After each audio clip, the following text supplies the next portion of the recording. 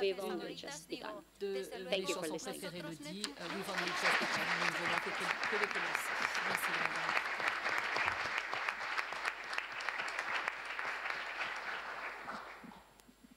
Well, thank you, Ms. Lee, for that absolutely riveting intervention, and I'm sure we could listen to you for much longer had the time allowed. And you're very much speaking to us as a frontline fighter, if you will, for the rights of migrants, and then transforming that into being an ambassador for migrants' rights, which I think is really terribly interesting. So we turn now to the Honourable Cécile Kyenge, who's an Italian member of the European Parliament, originally from Africa, born in the Democratic Republic of Congo. Ms. Kyenge is distinguished by having been the Minister for Integration in the 2013 Italian government.